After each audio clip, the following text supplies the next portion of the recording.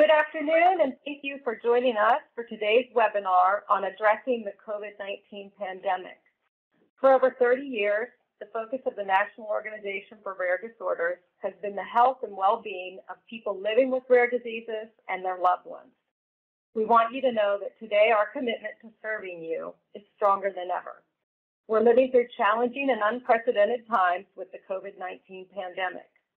NORD is working hard on a number of fronts to provide medically accurate facts and to offer reliable information from trusted sources in order to empower our community. We will be here for you throughout this pandemic.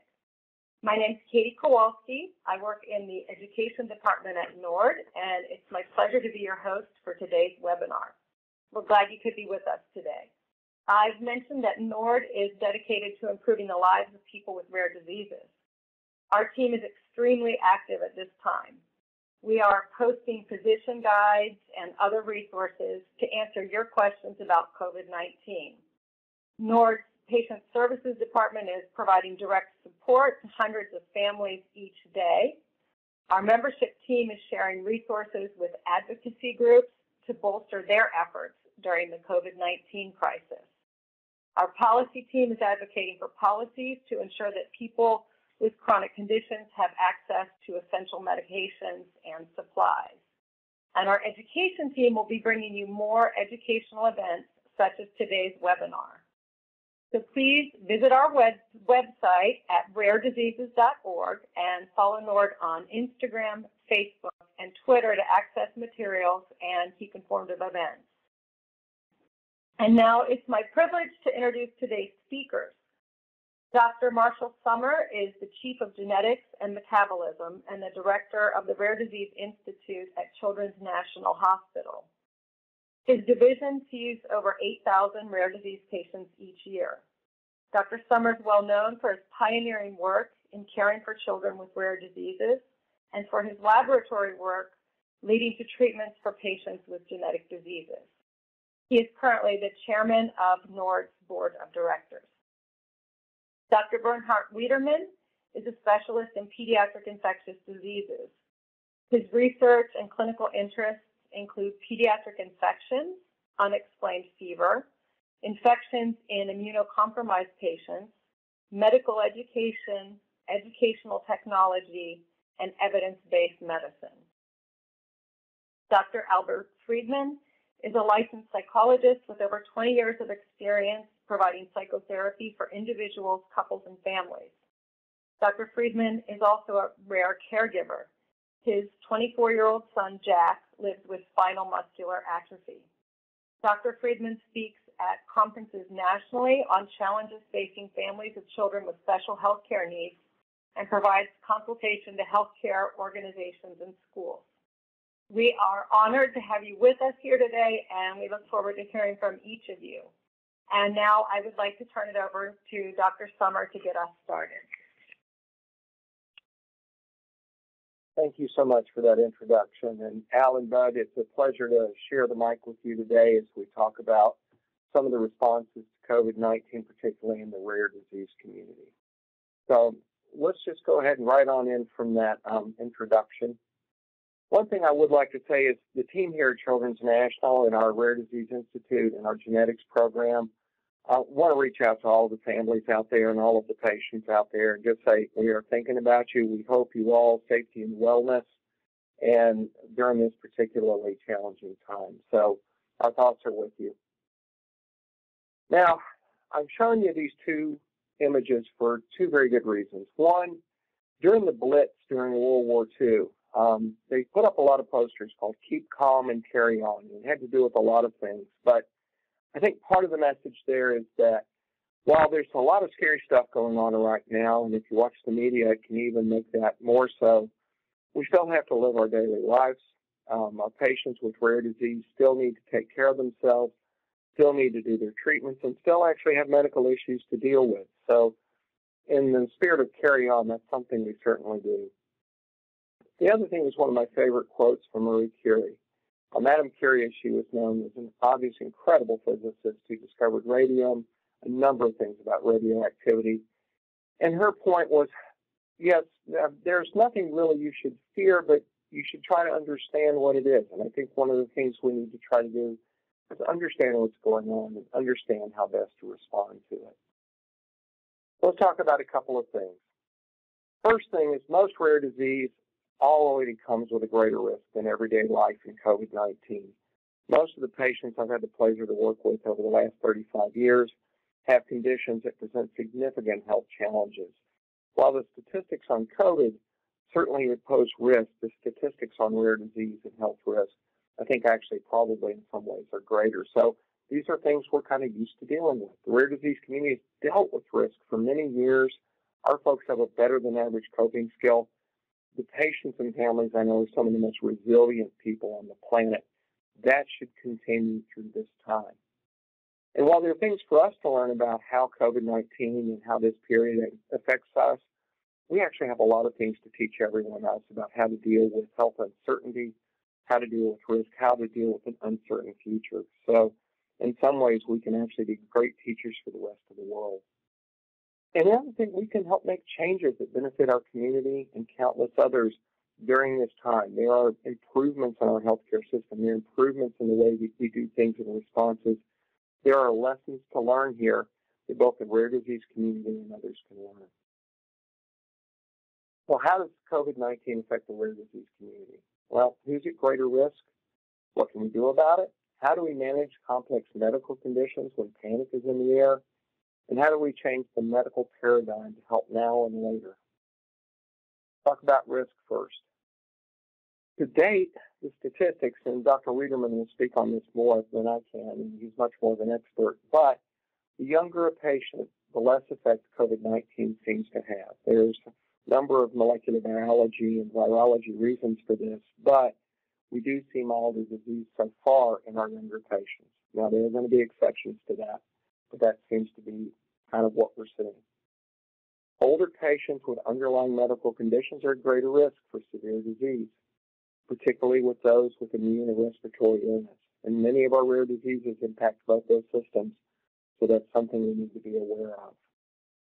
Patients on immunosuppression have a greater risk. Those of you who've had transplants, those of you who've had family members who are on immunosuppression for different things, this poses a slightly greater risk.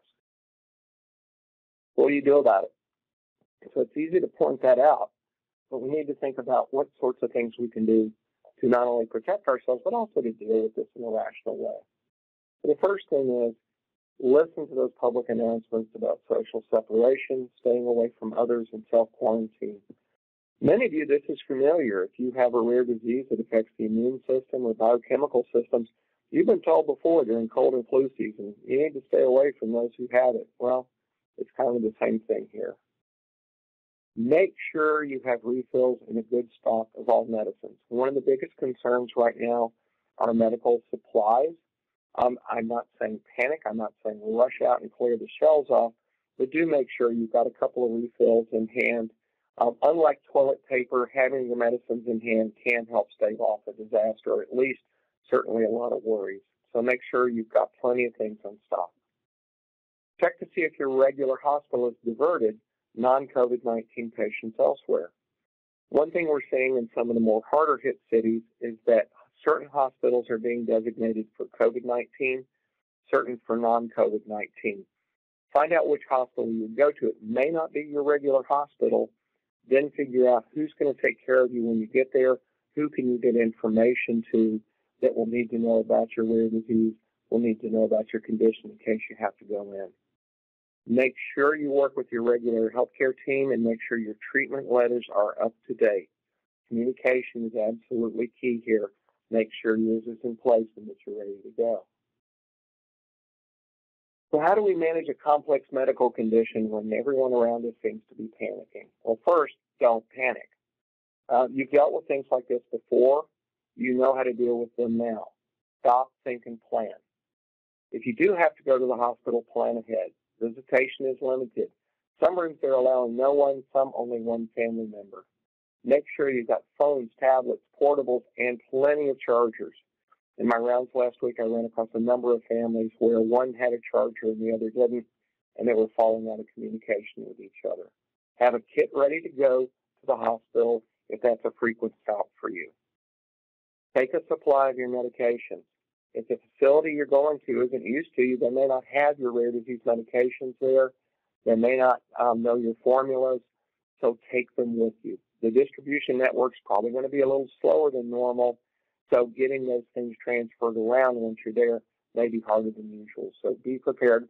You're going to be able to help out the healthcare system that way. Be as self-sufficient as you can. Don't let fear drive you to the emergency room. Be objective about symptoms. Read the warnings and when you should go and what they are. Emergency rooms will be crowded. If admission is a must, then discuss with your team a direct admission. But also don't let fear drive you away either. If you need to, get treated. If you have regular treatments that you need to get, go ahead and get them. Your team's going to take a lot of precautions anyway, so you should be pretty safe doing this. But don't go the other way and not get treated when you need to. Lots of people are going to be wearing masks wherever you go. The rules on this and the recommendations seem to change a lot. Don't freak out by this. If you need one, they'll tell you usually where you're going. You may or may not. So just be aware that some places you'll need a mask, some places you won't. You're also going to find the clinics you go to may be a little more chaotic than normal, and also that the folks working there may be a little bit more hassled or a little bit more harassed. So I think a little dollop of patience and kindness is something we all want to extend them, because a lot of them are encountering things they may not have before. Let's talk about changing the medical model in the middle of a pandemic. And there's a great Winston Churchill quote, "Never let a good crisis go to waste." I do not wish this upon us at all, but we need to see if there are changes we can make in our healthcare system that will benefit all of us over the long term. Telemedicine is one of the big ones there. It is and can be your friend. If someone doesn't absolutely have to poke, image, or lay hands on you, see if you can do your visits by remote. You need to be the center of your medical care, not your medical center. And I think that's a message we carry forward. Regulations like cross-state licensure are easing. NORD's playing a big role in that through the Rare Action Network and others, working along with HHS, and we're trying to get the governors in the different states to make sure that your healthcare expert can take care of you where you are. This is a good opportunity to find out what parts of your regimen are habit and what parts are necessary. I have patients I like to see just because I like to see them every year, and now's probably not the time for social and medical visits. So look at what you're doing, work with your team, figure out what you absolutely need to do, and what you may be better off waiting to do later or can do by remote care. Programs like NORD's Undiagnosed Registry and the I Am Rare program are places you can store data and it belongs to you. Think about those, and if you work with a patient advocacy group, see if they've got a registry. Information that we're collecting right now I think will be useful in the future, but also that's how we learn more and more about rare diseases. So explore those and look into them. So this are some shots actually from our telemedicine program. So we're actually doing a couple of hundred telemedicine visits a week with different patients. The families seem to love it, actually. We found for some of our kids, the ones that get spooked when they come to a hospital, looking at them at home seems to be a lot more fun for the kids. In fact, sometimes the parents are trying to chase around and keep up with them, and it gets hard to do. The dog actually is just a shot one of our families took while we were doing a telemedicine. And then the young lady just wanted to show us her new baby brother right there in the middle. So telemedicine is, I think, a very good option. See what parts of it you can use for your health care, and that's something we should hang on to going forward in the future. Final thoughts. If you're not a member of NORD, why not? This is a great time to join. You can read and learn. If your rare disease group isn't a member of NORD, you really ought to think about joining up. There's a lot of benefits. It's an umbrella organization that provides a lot of care, a lot of information, and a lot of leverage for smaller groups. Remember your healthcare team. They're stressed. I walk around the hospital here. I see a lot of the young doctors. They look worried. If you can, reach out to your team. Let them know you're thinking about them and vice versa. When a vaccine's ready for COVID, take it. If it's a good one, make sure it's safe. They'll go through the process on that. But just like we recommend flu vaccines for our patients, we're going to be recommending COVID vaccinations as well, too. There are obvious exceptions on that, your doc's going to know what they are. Stay informed, but don't let it drive your fear. The 24-hour news cycle can really work you up. Be careful about how much of that you consume and how much you let it affect you. Use the knowledge to prepare. Don't use the knowledge to be afraid. We'll get through this. Doesn't mean it's going to be quick or easy. We've got a long road ahead of us. But this is a community that can handle this better than almost any community in the world. Thanks for letting me talk to you today. I really appreciate you logging in and taking the time. It is my great pleasure now to introduce one of my colleagues, Dr. Bud Wiederman. Bud is one of my go-to people for infectious disease with what's going on. And Bud's going to talk to you a little bit now about some of the basics of COVID and things we're looking at. Bud, you're on. Thanks very much, Marshall. As you can see, I am a pediatric infectious diseases specialist. And I will say the people in my profession are the ones who trained from the get-go for things like this. And I will say, although this is, the current outbreak is unprecedented in many respects, it also made me recall my first outbreak, which was in 1981. I was still in training at the time, but I was called on to help out with an investigation team of an outbreak of very severe meningitis. And I remember a lot about it, including being scared. So that's okay.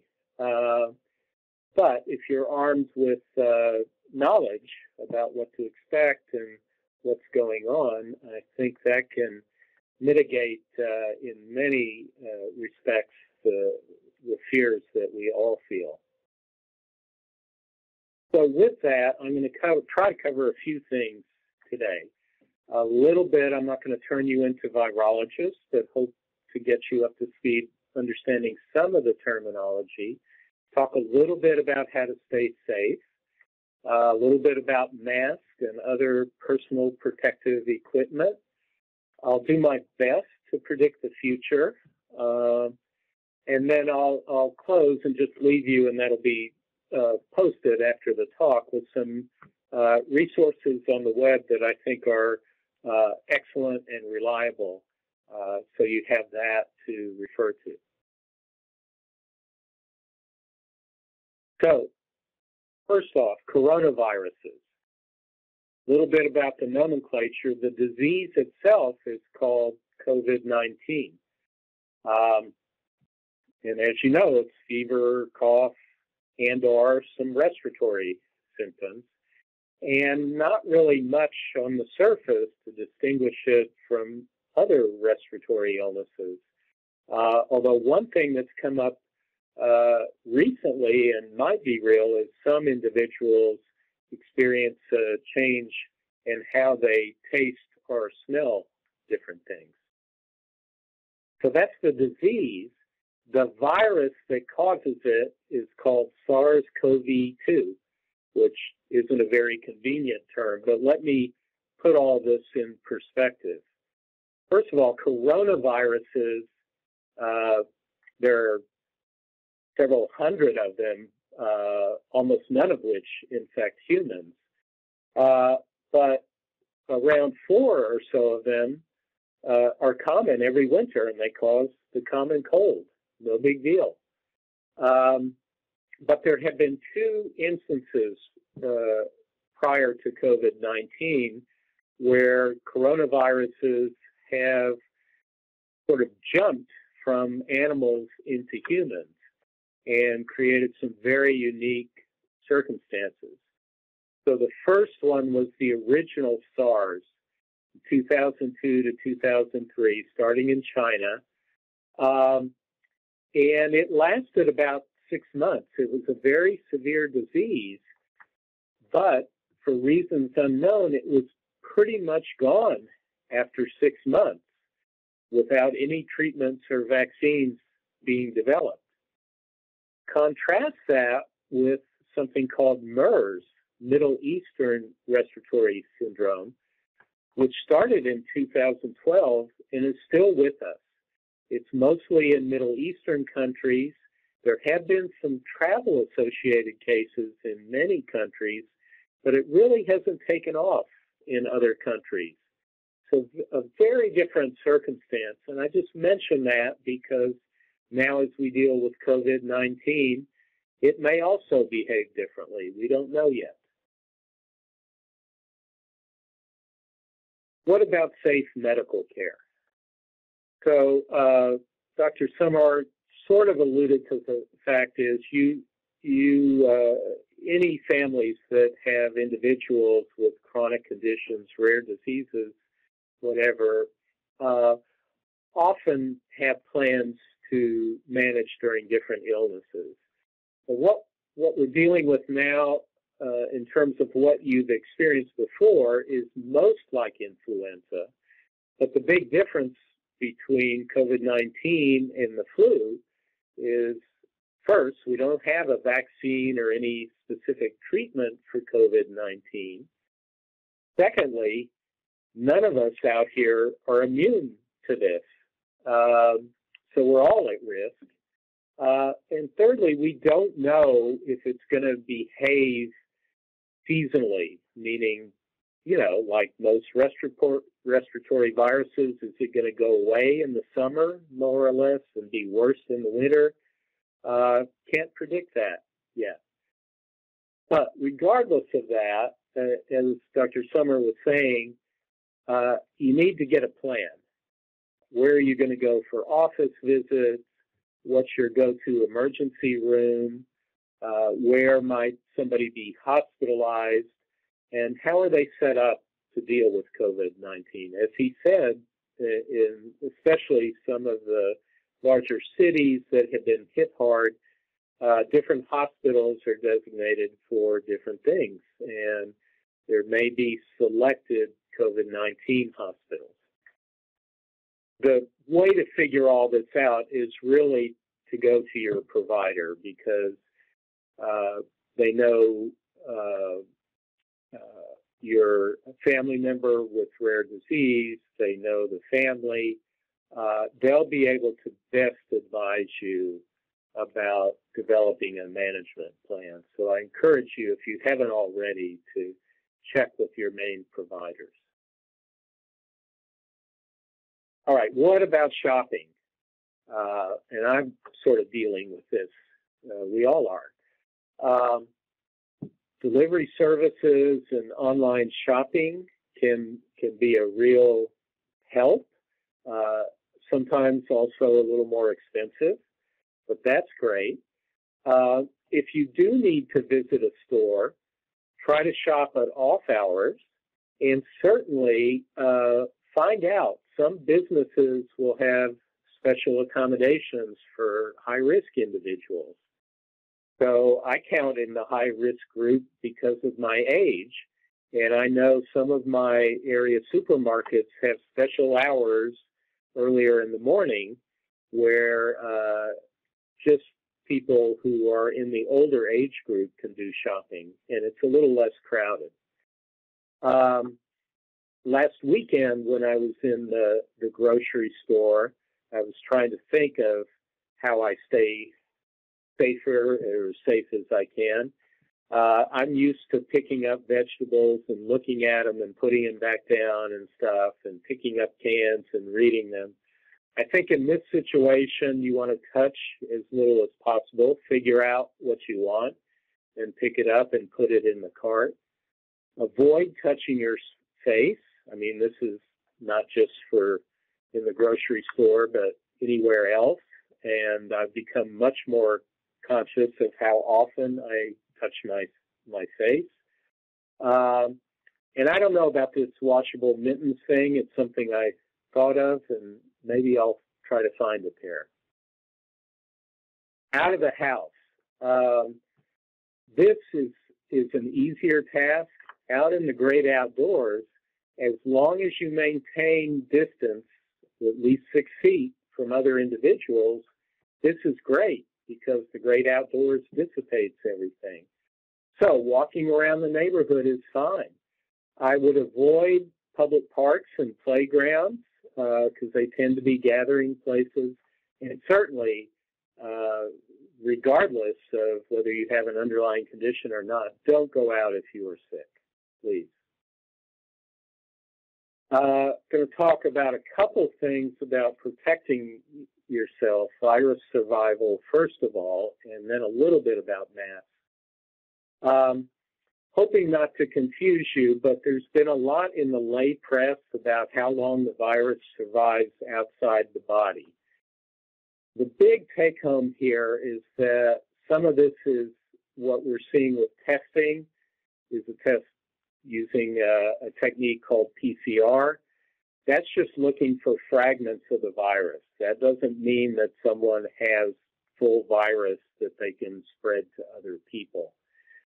This was a test done recently looking at different surfaces, aerosols, copper, cardboard, stainless steel, and plastic, showing how long it persists on different surfaces, the live virus. This might be more helpful. It's called a violin plot, although you have to use your imagination to believe that's a violin. This is about the half-life. How long does it take the virus to concentration, amount of virus to go down by half? So the lower these things are on the graph, the faster they go away. So an aerosol, somebody sneezes, half-life is about an hour. So in an hour, about half of the virus is left. That doesn't mean necessarily that you're going to pick it up and get sick from it. Other substances like stainless steel or plastic, it maybe lasts a little longer. That's really all we know. We don't know how easy it is to contract the disease from surfaces. It's probably pretty tough. Probably our main risk is getting it directly from other individuals. What about masks? So these are the different kinds of N95 masks. This is from the movie Contagion, but believe it or not, if you have several $1,000s and can find somebody selling these types of things, you can get one. I think for the moment, having someone as a routine wear a mask out in public is not likely to help. If it's a sick individual who needs to go out, say to seek health care, I think it's worthwhile putting a mask or even a bandana on that individual so that they don't are less likely to spread their infection to somebody else. But to protect you from getting infection, the jury's still out, but probably not that helpful. Crystal ball. My crystal ball has a few smudges on it. I've already alluded to, I don't know when this is going to go away.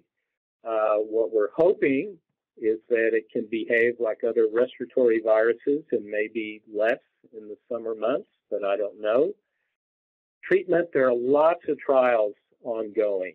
And there's been a lot in the late press that I think has caused some panic buying and subscribing. We still don't really know what is going to be an effective treatment for this virus, but we may know in another month or two, have some better ideas.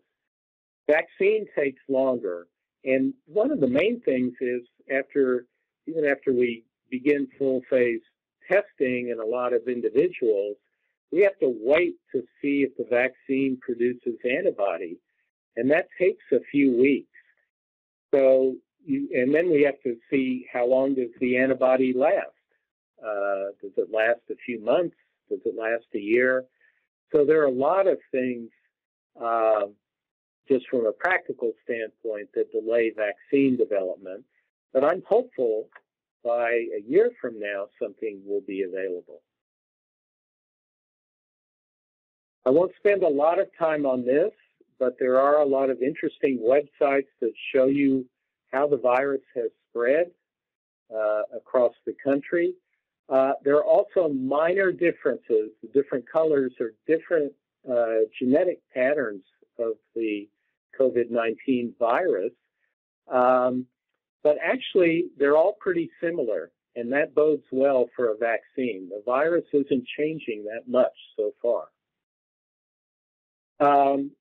Here's what you can do best. You've heard about flattening the curve, social distancing, at least 6 feet from other individuals, washing hands, try not to touch your face, disinfect surfaces, hygiene for sneezing and coughing, getting your plan together, and take a little advantage of time you have to spend with your family when you're cooped up at home with them. These are just 3 slides that I won't go into, but are internet resources that might be useful or might be interesting for some of you. And now I'm going to transition to Dr. Freedman and leave you with a painting by Dr. Goodsell, who's both a microbiologist and a great artist, and transition over to Dr. Freedman, who also wears 2 hats as a clinical psychologist and as a caregiver for a young man with a rare disease. And Al, please take it from here. Well, thank you very much, Bud. Good afternoon, everybody. My name is Al Freedman. I'm located just outside of Philadelphia. I'm very honored to be part of today's panel. What I'm planning to discuss today is why change is so stressful and uncomfortable for all of us, why I believe that we as a rare disease community are really well prepared for this crisis, focusing on what we can control. There's so many things about this situation that don't feel in our control, but I think focusing on what we can control can be very helpful. And along with that, I'm going to talk about fear distancing strategies, as I call them, for managing our stress and our anxiety. And I believe also that our community can be a model for others. And I'm going to finish by touching on that. This drastic change in our lives is very uncomfortable for all of us. Because of this pandemic, our sense of safety obviously feels threatened. So it's very common for people to have a wide range of very strong feelings in reaction to such an unusual disruption in our lives. Many of my own clients have experienced a wide range of feelings, including feelings of disbelief or denial. This isn't real, Dr. Al. It can't really be happening. Feelings of anxiety. I'm really scared. When people get busy and charged with the situation and responding and getting things done, they feel more in control. Feelings of control come in. And some people, and sometimes we're able to look past the immediate crisis to the future because the problem won't last forever. It will pass eventually. I'd like us to think of these emotions not as steps we go through in a specific order or sequence, but as we try to adjust to this abrupt change, our feeling states are more like rooms in our house. We move between these feelings in no particular order. So an important point for today is that we do have the power to influence how much time we spend with each of these feeling states and emotions, just as we have the power to move in and out of rooms in our house. On one hand, I believe our rare disease community, as understandably, we feel extremely physically vulnerable. But on the other hand, our community is in a very strong position to understand and manage the feelings that come with this crisis. As Dr. Summar said, we have a lot of practice with some of what's happening right now. We have practice and experience with unexpected change and surprises. Many of us remember the day our lives were flipped upside down by the diagnosis of a rare disease. I certainly will never forget that day with my young son. We have experience living with uncertainty. Many in our community have lived with uncertainty about our futures or our family members' futures for months or years or even decades prior to this public health crisis. And we also, unfortunately, many of us have experience with isolation, which might be helpful right now Some are very medically fragile in our community and have always needed to be careful of exposure to other people's illnesses. And many of us have never been able to do all the things other families can do.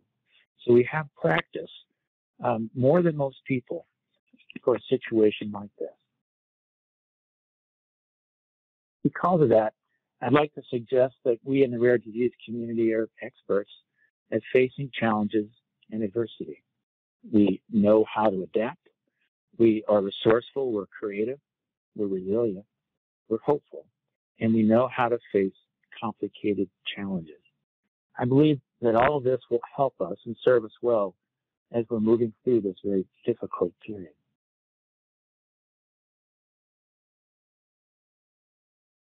Now, having so much practice at handling the unexpected certainly helps, but the anxiety we feel is real and it's understandable, especially for those of us and those of you who are already medically fragile, as my son is. The situation we face is frightening, so these feelings of vulnerability need to be respected. There are a lot of things about this pandemic that don't feel within our control, but I believe we can do something about the clarity of our minds, our mood, our sleep, our perception, and our thoughts, which are all related to our mental health. This is really important because what this means is that we're not powerless. There are things about this situation that are in our control. So I'd like to encourage us to focus on those things that are in our control. How we take care of ourselves is in our control. It's important that we get enough sleep and that we try to maintain healthy eating patterns and nutrition. It's important that we allow sunlight and fresh air into our living spaces and that we spend time outside if we can safely. If you can get outdoors, it will make a big difference. And exercise as much as you're able to, however you can, and whatever that means for you, indoors or out. We have that control.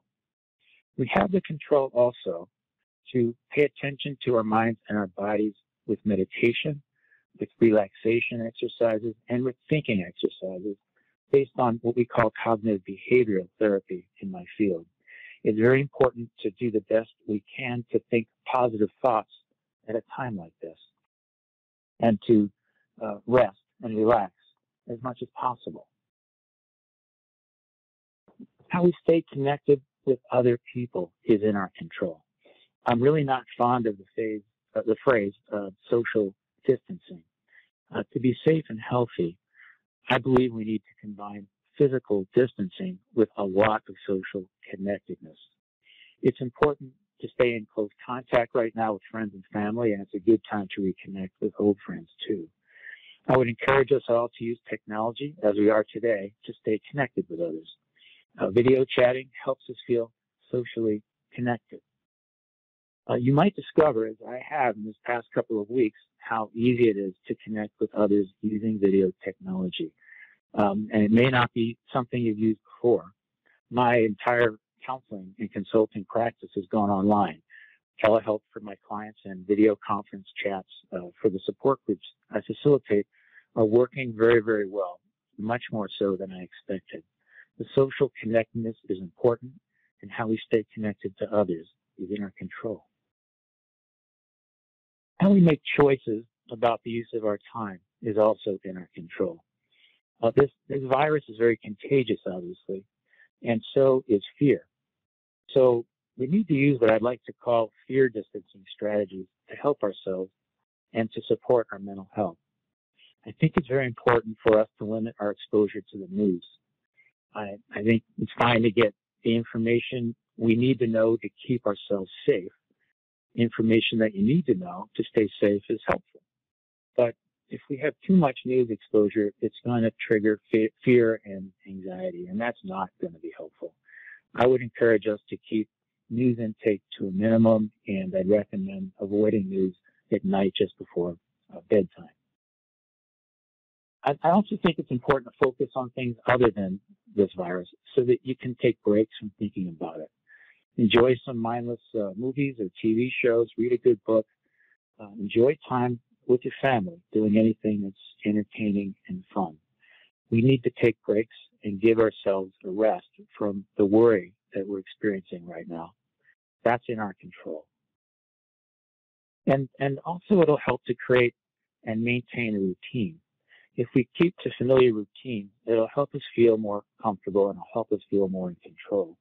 The routines you have may be different than the routines you used to follow, but staying consistent with how we plan and how we manage our days will help.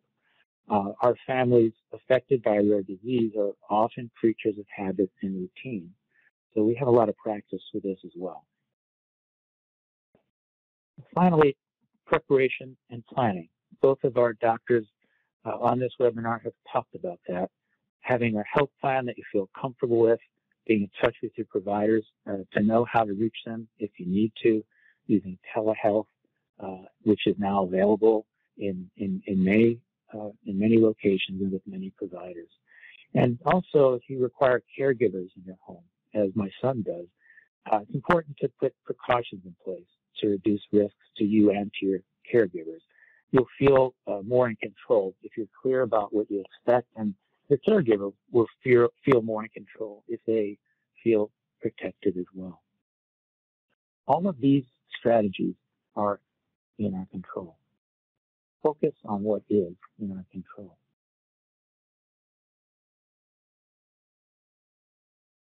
We can help others by being examples in the rare disease community.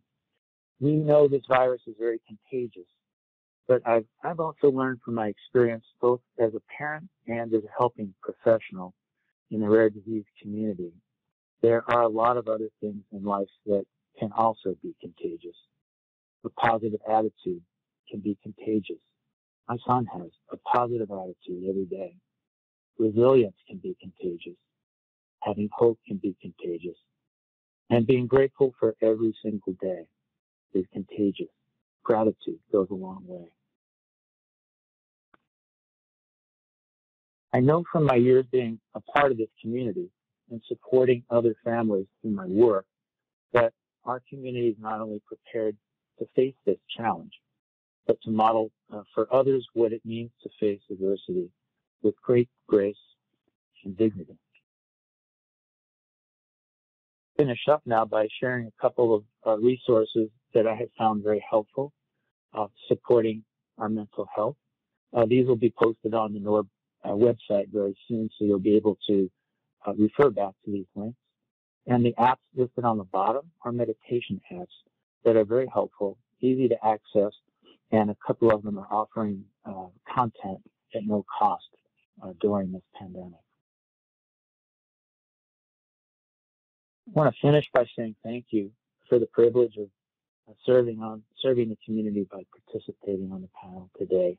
And I'd like to wish everyone who's listening today good health and happiness as we all move through this very complicated time together. Thank you. Back to Katie. So thank you, Dr. Summar, Dr. Wiederman, Dr. Freedman, for those really great presentations. We have collected questions from participants during the registration and also during this live webinar, and we'll now move to the Q&A session. And there are a lot of questions, so I'm just going to go for it and jump right in. So first question, if I may, Dr. Summar, ask you, one of our listeners writes, I'm afraid to go to the hospital, but my rare disease sometimes puts me in urgent medical crises that force me to go to the ER or talk to my doctor. How do I decide if the risk of coronavirus infection is worth going to the hospital? That's a great question, and it's one we're getting asked a lot. So here's how I think you should handle this. First off, a lot of hospitals are working to separate patients. So patients who are being screened for COVID are going one way, patients who are not are going another way. So that's your first level of protection. The next is you're probably in more danger not treating your rare disease properly than you are from COVID, even if you were to contract COVID. And Bud, jump in and contradict me on that if not, but some of our rare diseases have quite significant medical complications. Also, work with your medical team. don't sit home and try to guess this one out alone. If you need to, call them up, walk through it, talk through it. If there are things you can do at home to take care of it, great. But if you need to go in, don't be scared to go in. I mean, there are things, there are lots of things being done to try to protect you. I mean, patients who are getting infusions, we take a lot of precautions there. So I think it's safe to go in. I think particularly if it's going to compromise your disease, don't let fear guide you there. Great, thank you. Very helpful.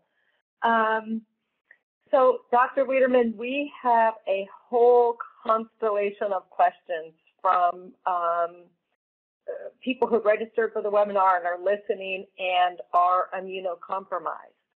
And the questions are asking really, how can people with immune disorders protect themselves?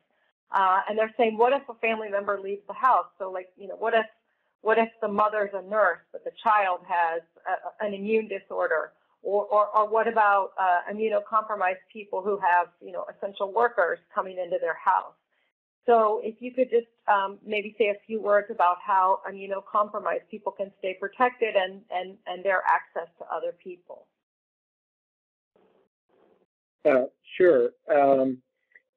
One of my practice concentrations is children who have received heart or kidney transplants. So I have a lot of children with immune compromise in my practice. As has been stated previously, in general, so far, children seem to have it better than adults. It's been difficult so far because there are lots of different ways the immune system can be compromised, either by medications or underlying diseases, things like that. And so they're all a little bit different. Just about an hour before we went out on the air, the Centers for Disease Control released some more information about underlying health conditions and their outcomes with COVID-19. Now, they were all individuals 19 years of age or older, so this doesn't really apply to children. But among the individuals that they've been able to look at in detail, they had complete information on about 7,000 individuals reported to the CDC, and only 264 of those had an immunocompromised condition. And I was a little encouraged by that. It wasn't a bigger chunk of the pie. I was expecting more. Still, it's a small number. Of those 264 immunocompromised people that they had information on, a little over half, 140 of them, were not hospitalized at all. They didn't need hospitalization. Of the ones who were hospitalized, about 60% of them did not require intensive care services, and 40% did receive an ICU admission. Again,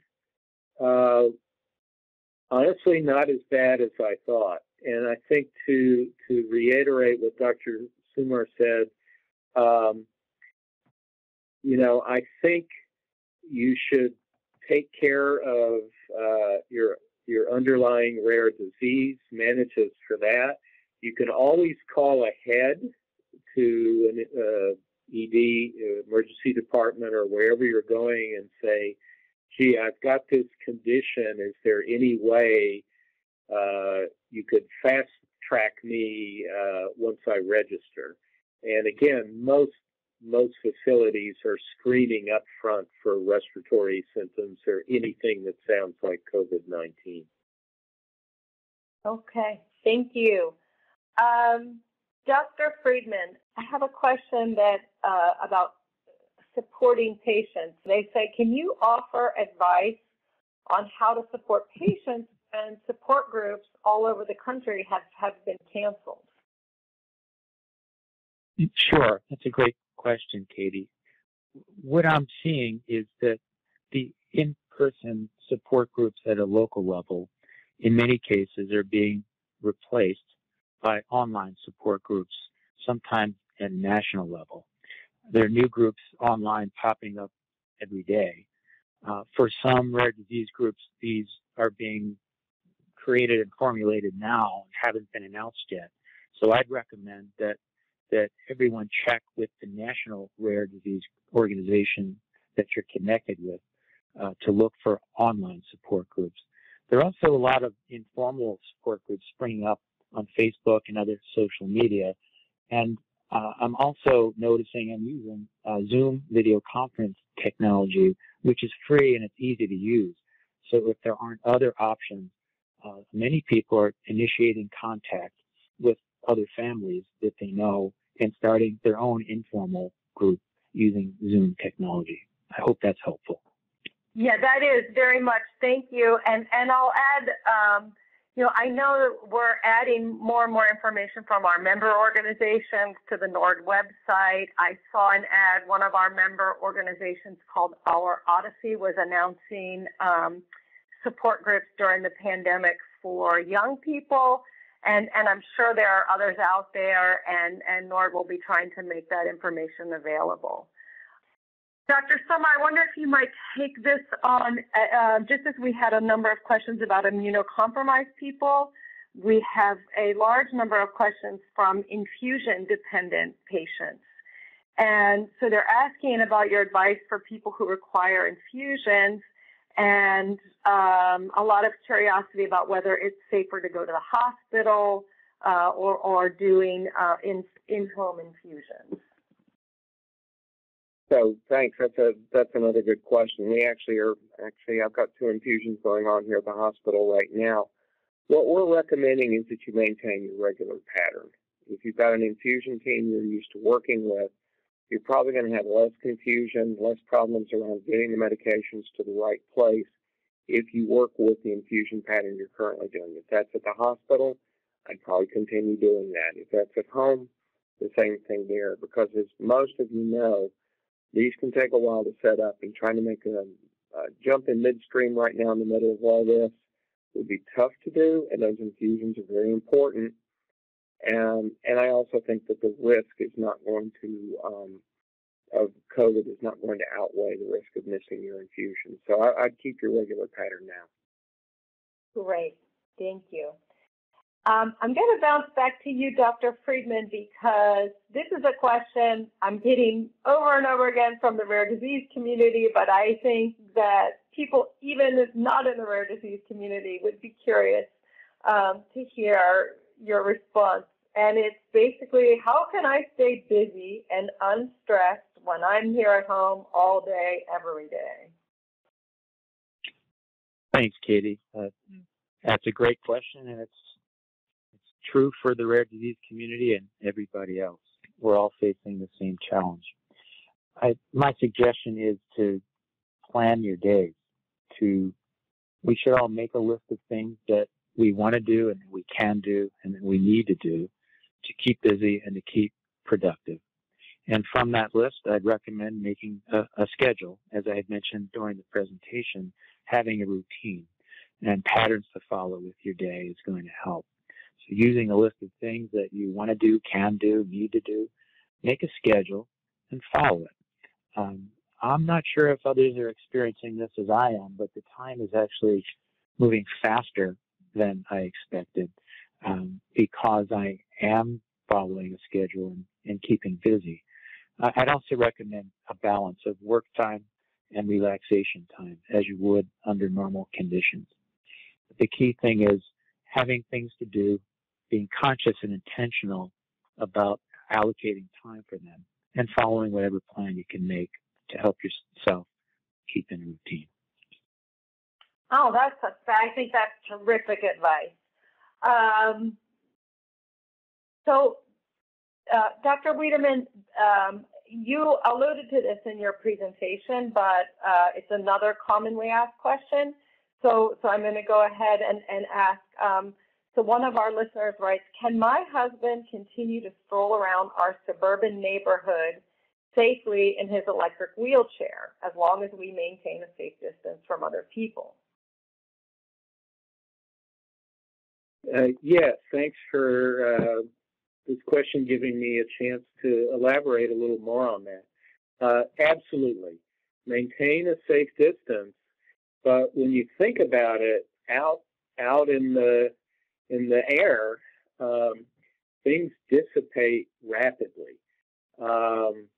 So things, if any virus that might have been in the air or something from the person who passed by a little earlier is long gone.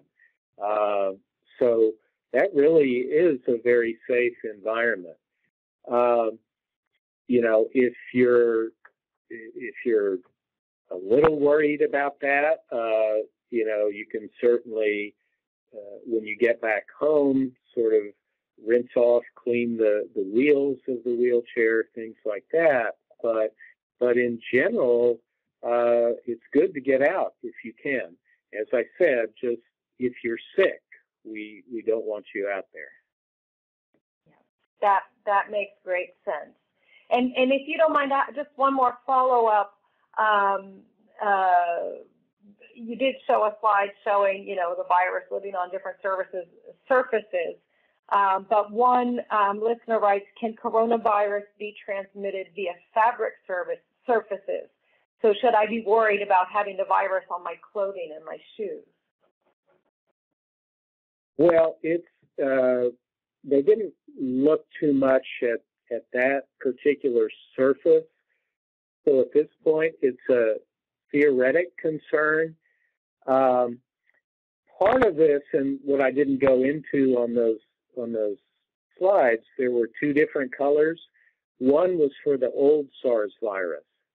So it mostly showed that the old SARS virus and this one are pretty similar in how it survives. And although that epidemic only lasted 6 months, we have some information on how easily it was transmitted to others.